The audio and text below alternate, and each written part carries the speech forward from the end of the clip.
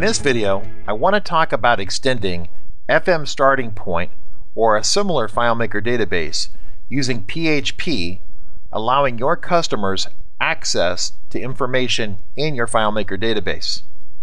Now, PHP is a great way to connect a FileMaker database to a web page so the public can interact with a dynamic data source.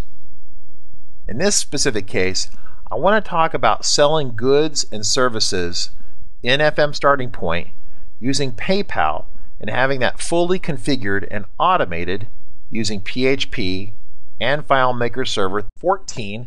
First off, my team here at RCC has a lot of experience connecting FM starting point to PHP and to PayPal, which allows people to go online and purchase products and to allow the security and credit card complexities to be handled by PayPal.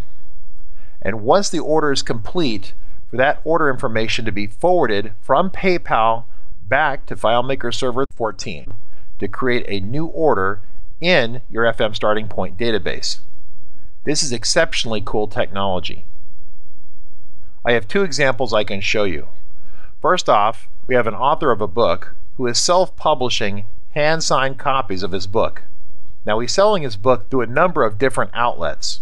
But if someone wants a hand-signed copy of his book, he needs to go onto his personal website and buy the book and complete the order that way.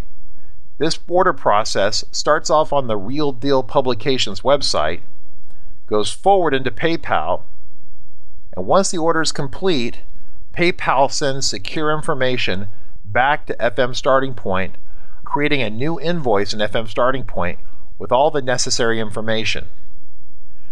And what's really slick about it is because we're calling PHP, after PHP is done inserting or creating the information inside of the FileMaker database, it can actually call a FileMaker script to run and to do some additional maintenance or administrative tasks for us, like sending out an email or otherwise helping us fulfill the order for this book. Another easy example to show you is our FMGO 14 video training course.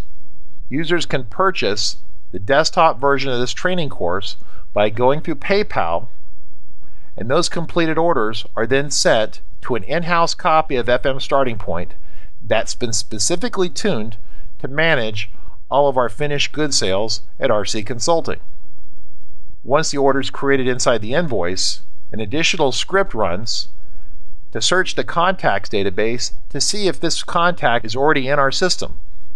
If it is, it creates a relationship between that invoice and that existing contact. If the contact does not already exist in our system, then it creates a new contact record in addition to the new invoice that it already created. This is extremely powerful. Now, while we're selling just one item here, multiple items can be sold through this mechanism.